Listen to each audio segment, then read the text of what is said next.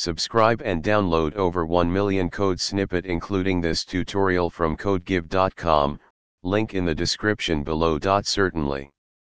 Using full XPath in Selenium with C# can be helpful in certain scenarios, though it is generally recommended to use relative XPath whenever possible for better maintainability.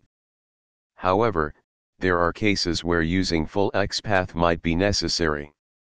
Here's a tutorial on how to use full XPath in Selenium with C#. Ensure you have Selenium.WebDriver installed in your C# project. You can do this by installing the Selenium.WebDriver and Selenium.WebDriver.ChromeDriver NuGet packages. Create a new C# class for your Selenium tests. For this tutorial, let's call it SeleniumFullXPathExample.cs. In the test using full XPath method, let's navigate to a sample website. For example, we'll use the Google homepage. Now, let's interact with an element on the page using full XPath. For demonstration, we'll interact with the Google search input box. Using full XPath can be powerful, but it's important to be cautious as it can make your tests more brittle. If the structure of the web page changes, your XPath may break. Whenever possible, prefer using relative XPath or other locators provided by Selenium. That's it. You can build upon this example to create more complex tests using full XPath in Selenium with C#. ChatGPT. Certainly. Using full XPath in Selenium with C# can be necessary when other strategies like relative XPath or CSS selectors don't provide a unique and reliable way to locate elements on a web page.